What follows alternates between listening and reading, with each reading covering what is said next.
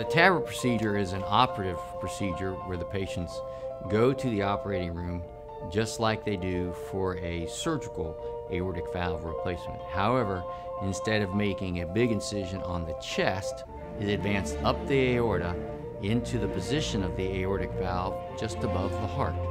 We were the first hospital to offer TAVR in Chattanooga. Almost immediately people feel better. They're able to do activities of daily living again. They're able to walk, do the things they want to do. I never felt out of breath. When I went to the cardiologist here, he said, "I don't like what I hear."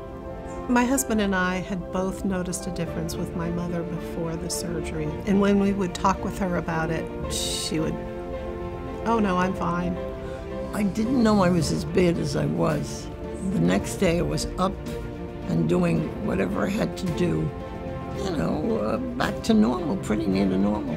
The team is very important to bringing the patients and helping us with doing the procedure. The nurses, the nursing staff, everybody in the hospital really working to the betterment of the patient.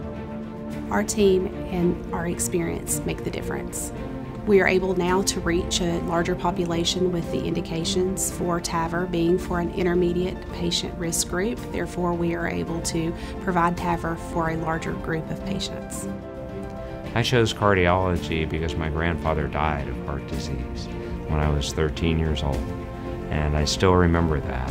And I wanted to be a doctor. I wanted to be a cardiologist. I wanted to be able to treat this disease and wanted to be able to help other people live longer and have a better life than he was able to have. When they explained to me how bad it was, then I realized they gave me my life back. TAVR has revolutionized heart care here in Chattanooga. We have performed more than 200 TAVRs and are changing lives in this community.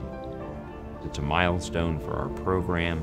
It means we've reached a certain level of comfort with the procedure. TAVR saved my mom's life.